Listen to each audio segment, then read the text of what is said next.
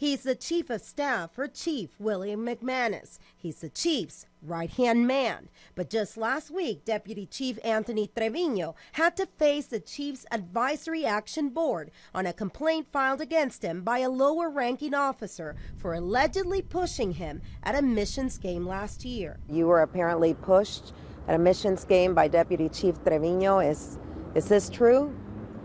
Well, yes, an incident did happen.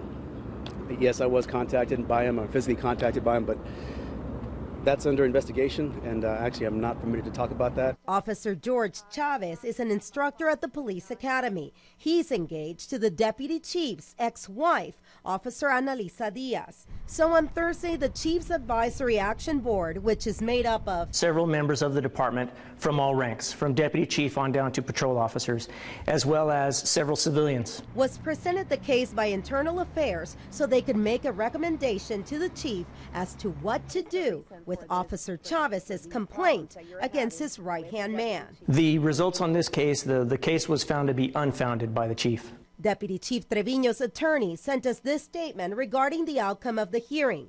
Deputy Chief Trevino trusted the system put in place by the San Antonio Police Department to investigate these matters. He has maintained all along the allegations were untrue and believed he would be vindicated. We reached out to Officer Chavez's attorney for a statement, but by our deadline, we had not received a response. According to the police department, with this result, the case between the deputy chief and the patrol officer is now closed.